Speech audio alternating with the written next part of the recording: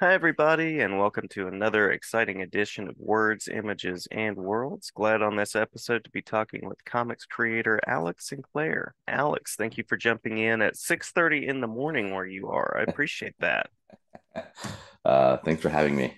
Yeah, Uh, yeah. 6:30 is not that bad. I tend to wake up at this time to try and beat the East Coast editors and the West Coast editors to to the Mhm. punch. A Yeah, yeah. Hope you're caffeinating well and have little some good bit. coffee flowing. Yeah, yeah. Yeah. Yeah. So you're known for a variety of titles. A lot of work for DC as well as Venom. You have work for Batman, Superman, Wonder Woman, Harley Quinn, Green Lantern, 52, all sorts of things. So we have lots to talk about in a short amount of time. My first question is, what is it about comics that sort of attracted you as an artist? Well, I think I bought them and collected them with my brother when I was younger. So we would Mhm. we would hit the convenience store and spend basically all our like weekly uh, salary from our parents on comics. Back then, they were 75 cents to a buck a piece, so it was very easy to be able to grab you know 5, 10 each, and then just sit there and we would read them, and then certain ones we would also draw stuff Mhm. that we liked from them, and so kind of the love for the art medium of it was born out of that. And so from a very young age, I would just kind of use that as a I think that was kind of I loved the whole process of it, that not just reading it, but being on the other side of it and trying to draw it too. Yeah, yeah. Love those family connections. And I'm noticing on one side of your studio you have family photos and things like that, and Uh-huh. on the other side you have it looks like things that you're working on or things you have worked on. So love those connections. Yeah, definitely. Definitely. I work from home, so this is my uh, what would my office would look like anywhere I would be. I think family for me comes first, and then the love for art and comics. And so yeah. Yeah, yeah. Um, so tell us a little bit about the role of the comics colorist. What is it that the colorist brings to the page and to the covers of the books? Well, it's I think it's part of that collaboration, right? I think that's my favorite thing about comics is that it's a collaborative medium, and Hmm. so it means altering the art a little bit, I think, where the inker is interpreting and just kind of following what the penciler was doing. Uh, our job is to kind of use that and enhance it. So it's this kind of this trust that the pencil and the inker have in us, that we're definitely going to add to the art, but not necessarily take away from what they did. And so Hmm. that's it's you're walking this fine line of changing it completely, right? So because in black and white, a lot of artists, what they turn in looks incredible and would stand on its own without the color. I mean, I work with some incredible people, like Jim Lee and Scott Williams. They Hmm. turn a piece in, and that thing's just you can say it's done. And so my job becomes that much more difficult because I gotta nail it and add to it to the point where people go, "Oh yeah, actually that looks cool too." Uh, and so the job of the colorist is I think, much like the penciler, for the interiors especially, you also need to learn how to tell a story, because you can take some incredible artwork, and then if you don't color it correctly, you can destroy the flow within the Hmm. page, and within the scene and all that stuff. And so we kind of bring the what in movies would be cinematographer's job, where you add the lighting, the mood, uh, uh, and the consistency of the storytelling kind of has to come through in the color as well. Yeah, yeah. Lots to think about, to balance and to manage. Um, I'd mentioned Aquaman Andromeda, which you've done a cover for because it's just a series that stands out to me. Yeah. But I know you've worked on a variety of titles, so curious about any particular collaboration or experience that you've had that really rises to the top as being one of the most positive, or something you enjoyed working on maybe the most? Oof, there's a lot. I think the one that I'm most recognized for is Batman Hush, and so Hmm. that one stands out. And for me, it was a great experience. Uh, it was 20 years ago, and it's still, you know, what people, but probably what I signed the most at every convention.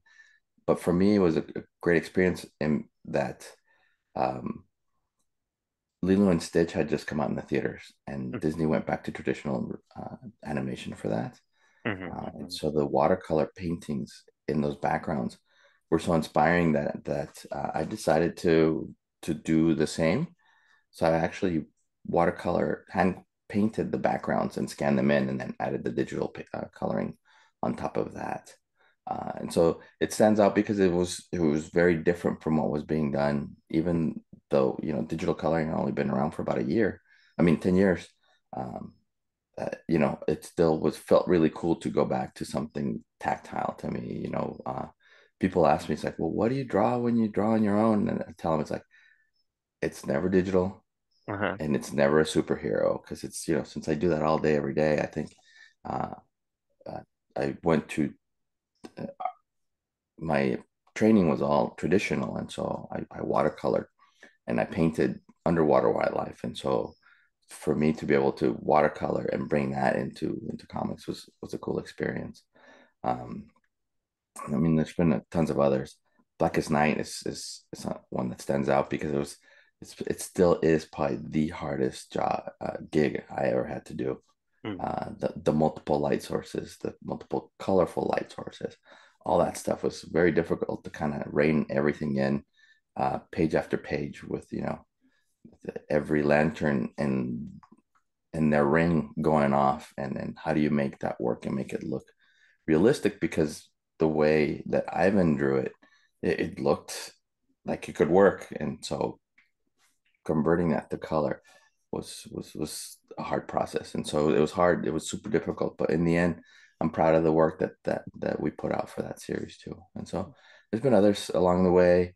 um the Superman run that we did with Bendis and again with Ivan, that Hmm. was some great stuff that I think that the story, the art, everything kind of came together really nicely, and and proud of that work as well. And there's been other projects like Aerosmith, which is, uh, you know, working with Kurt Busiek is always a joy. And then Hmm. Carlos Pacheco was such a great, almost mentor to me for that book, in that he said, "Hey, we want to bring in European palettes to the feel of this book," and really kind of convinced me that I can pull that off. And it was such a great experience because of that. And, you know, forever indebted to Carlos for that, allowing me to push myself into something that I didn't think I could do. And he helped me get through it. Yeah. Yeah, I love that. Love the role that you take as someone that pushes themselves. And then I love watercolor. I love the aesthetic that it Yeah. brings, and just creates a particular mood. So Batman Hush is definitely one of those books that stands out from the decades of Batman stories. Yeah. Yeah. I agree. I agree. Yeah. Thank Uh, you. Yeah. mhm. So final question, and we can hit anything that we've missed that you want to make sure to share. I always like to ask about upcoming events, current or upcoming works that people can be looking for, and then just places where people can connect with you, see examples of what you're working on, and maybe kind of follow along and see what's coming up. Yeah. My current, I just finished the last issue of Ultimate Invasion with Brian Hitch. Brian Hmm. Hitch came back to the Ultimate Universe, and there was this 5 issue series that Jonathan Hickman wrote. It's crazy uh, story. Obviously, with Brian coming into that, there's so many heroes. Yeah, uh, yeah. but if anyone can pull that off, it's Brian. And so it was really fun to kind of play in that giant kind of stage with the Marvel side of the universe. I did it many times with DC, so it's cool that Marvel's kind of throwing that kind of work my way. Hmm. Um, I'm working on the Dark Droid saga for the Star Wars office. Uh, it's a cool Star Wars horror story, and so it feels weird to do it, but it's so cool, and the story's really great. So I'm having a lot of fun with that. I'm actually really enjoying doing anything that is Star Wars related because I'm a huge fan of that, and so working on the characters that I love watching and reading about her, it's again kind of feeds into the nerd side of me and and kind of fuels that passion for coloring. Mhm. Um, and the Avengers Inc. series just started, and that's actually really cool detective Avengers story. Uh, Very cool, different art style, and again, just kind of enjoying my way through Marvel as I play with new characters. And like I said, it's reinvigorated my love for the medium. Yeah, yeah, Social love that. media wise, I'm on Instagram, I'm on Facebook. I'm leaving the X shortly, Yeah, I moving to just left a little while Threads. ago. Yep, yep. Yeah, I just find myself being there less and less. It's like, yeah, what's the point? But Mhm. all my handle names is the same throughout. It's Sync Color, SINCCLOR. So two C's in the middle. Uh, I'm I'm on there pretty much regularly. You can tell when I'm busy with work because I don't post as much, and then when Mhm. I'm in Mhm. between deadlines, I'm going crazy posting stuff. But it's definitely kind of a little one of the ways I kind of disconnect from working all the time. Yeah, yeah. Oh, sounds wonderful. I'm excited to see the Star Wars work and explore that because I know you're bringing atmosphere and interesting sort of mood and tone to a horror story. That's fascinating stuff. Yeah, And I'll tag the social medias when I post this and send it back your perfect, way. Yeah, perfect. yeah. I appreciate your time and Yeah, of appreciate you course. getting up early for me. And uh, Yeah, no worries. yeah, yeah, looking forward to more work to come. Well, thank you. Thanks for having me on. My pleasure.